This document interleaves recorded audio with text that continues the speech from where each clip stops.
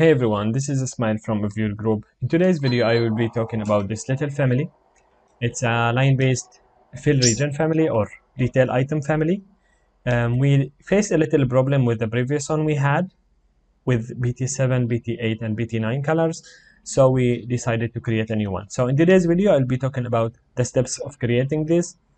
This is a line-based family, as I said. And let's just directly go to the steps of creating it. So I file, new, and then family. Go to English Imperial one, of course, and then go to detail item. So we have two things: detail item normal one, which is not line based one, which is simply means you are not going to have the property of extending this line or shorten it.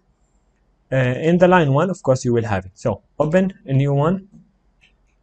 When you open it, you will have some reference planes from Revit directly, and they are locked and bent into this point, and you will have this parameter. You will not, which is something default. You will not be able to change it, okay, or to delete it, as you see.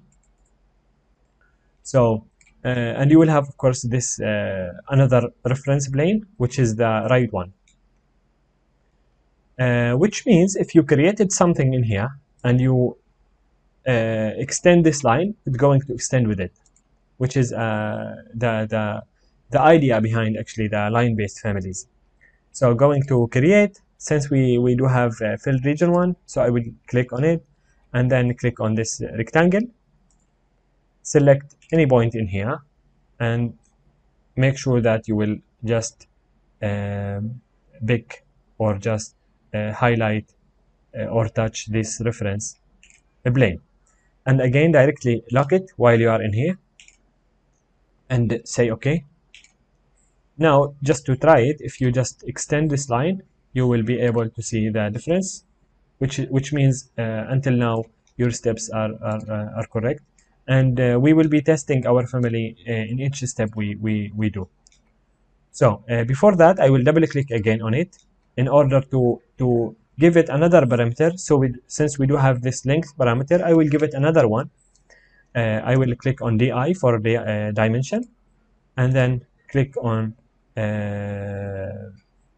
let's click first in here and click anywhere, click equal in order to equal this space, and again click on DI or click another dimension, and now select this dimension from here, create parameter, make it type parameter, it's okay, and call it width, and say it's dimension 1, say OK, and now say OK again. So go to this family type, let's make it 6 inches and say apply, make it 1 and say apply. It's good, it's working. So select your filled region again and make sure that it's just let's say solid fill. So we do have this little black color now. I will go to edit type, click on duplicate. I will call it PT, for example, if you're gonna say or create the same one, PT1, and say OK. Create another one, PT2, and create another one, make it PT3, and say OK. OK again. So now if you click on this one and open it, you will have 3 types. So I will click on BT1 in order to make sure that BT1 is a black color, and now I will just select it and copy it, paste, align to select to the same place. Now we do have 2 copies. While I'm selecting, or while this family, the second one, is selected, I will just open this one and make it BT2. So now if I let's just select it, go to edit type, let's give it another color, maybe okay, this one, say apply. Before that, let's just add it, and say okay. Click on this one, add it again. So we will have the background and foreground the same. Just put this one, make sure that this is solid one, and say apply. Okay. If you click on this blue one and click on edge, you will have the black one, which means that's our work until now is correct. We do have BT1 at the background, and click on HR in order to finish this mode, which is the temporary hide mode, HR. So select the second one, make sure that it's BT2. Again, the same step, copy, paste, copy, paste, align to the same place, and make sure that it is BT3. Now select,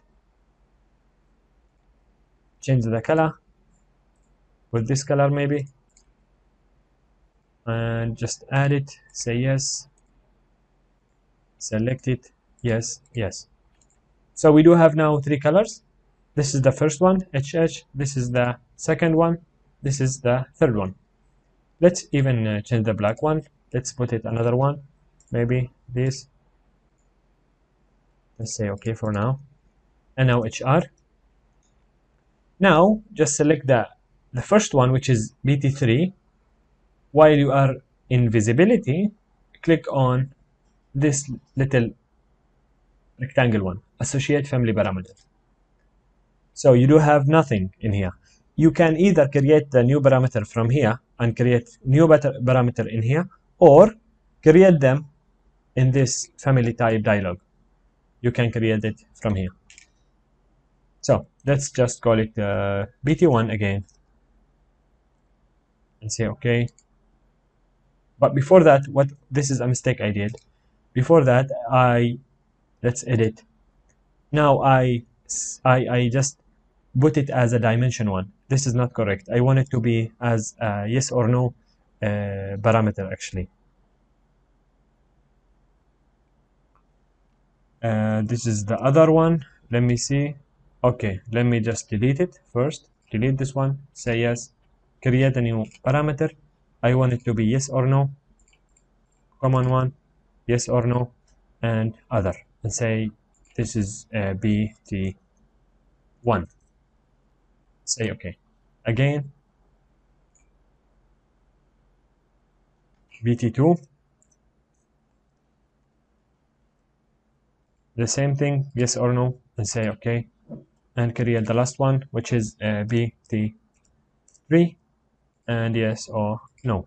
The same idea. If you, let's just create that third one from there, say apply, say okay, select this one and go to this dialog and create. You can see now BT1 and BT2. So create the last one, BT3, and say okay. So the BT3 is going to be with BT3 in here, and say okay. So hide it. BT2 is going to be with BT2, say okay, and BT3 is BT1 going to be with BT1. So this is the first thing. Let's open a new project.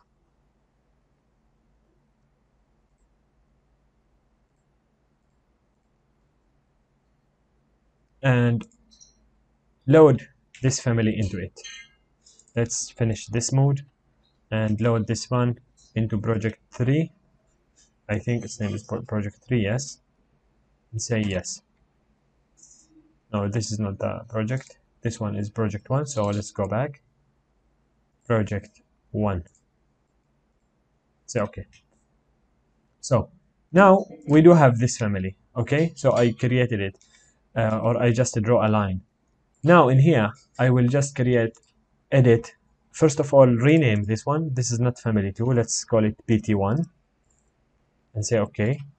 And duplicate BT2 and duplicate BT3 and say yes. So from this one, create a copy, CC for copy. 3 copies now we do have. So this is gonna be BT1. So I will just go and select as BT1. this is gonna be BT2, and this is gonna be BT3. So from BT1, I will go to edit type, go down, scroll down, you will find the visibility parameters. Uncheck BT2 and BT3 and say apply, say OK.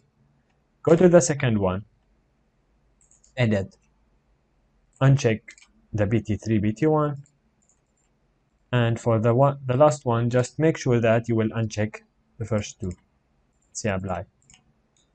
In this way, I will create CS. While before creating it, I will just select the type I want. I want BT1.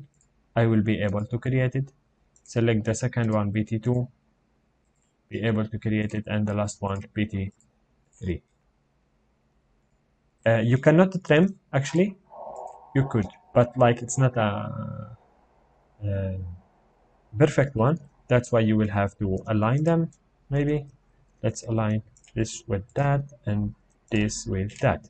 So that's how you're gonna have a perfect trim. So this was it for today. If you do have a better option, a better idea, better solution for this little issue, please share it. I will really be happy to hear from you guys. Thank you so much.